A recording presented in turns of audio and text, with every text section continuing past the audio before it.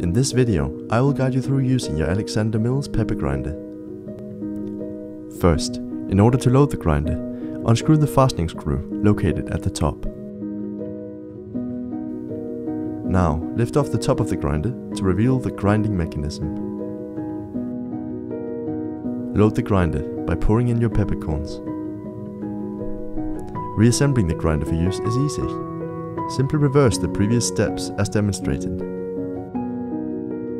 The fineness of the grind can be adjusted by tightening or loosening the screw located on the bottom of the grinder. For a finer grind, tighten the screw. To use the grinder, simply crank the handle at the top of the mill. We hope you enjoy your purchase.